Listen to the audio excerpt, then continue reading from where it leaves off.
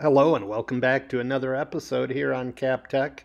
Today we're going to examine the Kappelman curse. I don't want to come off like I'm complaining. It's not like my family lives in a van down by the river or anything. We're all healthy and whatnot. But I think to say that we haven't had what would be known as a generational curse would be just understating it. It's gone on for generations, really. My mom, as a kid, was walking her dog while her dog was shot. My grandfather on the other side was hit by a truck and killed outside of a co-op in a small town of Wisconsin where there was probably only cars you could count on one hand anyway. My mother fell off the stage at her own daughter's wedding. I mean, the curse has been going on for a long time, but I think it most poignantly impacts my father and I and the male bloodline. And here's to hoping that it doesn't impact Austin, my female heir. The curse most poignantly affects my father. Here you see him trying to work with a computer. I think that it's beyond just having the weirdest computer problems in the history of mankind, though. I'm going to kind of go into an expose and give you a little more detail on his bad luck.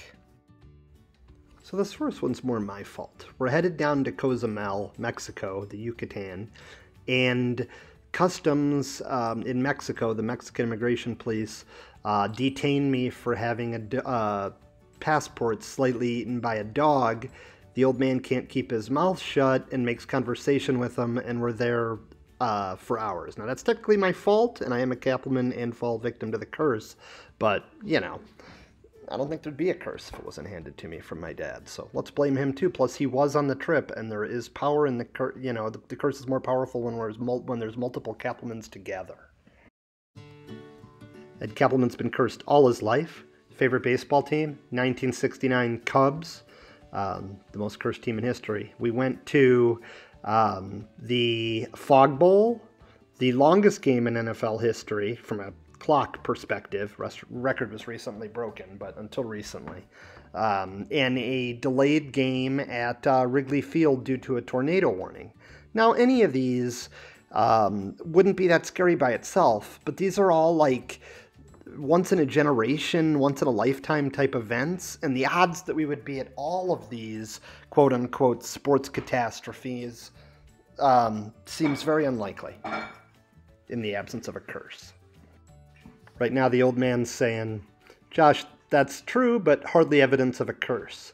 But Dad, I say to you, look at this boat ride that resulted in your broken wrist, or this canoe ride on a 3-foot deep river that resulted in your broken tailbone. Who else could encounter that kind of trouble out there?" Then, Dad, you say, "Josh, everybody has broken bones. We're all human." Okay. Remember when you were driving through Oglesby, Illinois, a friendly little small town, and decided to wave at the police, and they pulled you over and gave you a ticket? Curse! The curse is further evidenced by our cross-country move. 2 Kappelmans in one place, 1 flat tire in a moving truck. How about multiple Kappelmans trying to go on a out-of-country destination wedding, and it's the only Bahamian Air pilot strike that delays everybody. I mean, it's just more evidence of multiple Kappelmans in one place leading to bad things, mostly because of Ed Kappelman. Anyway, hope I don't pass too much of it on to my daughter. Love you, Dad. To my subscribers, please comment, like, share the video. People that are watching it and haven't subscribed, please feel free to subscribe. It's hard being a one-man show. Thank you.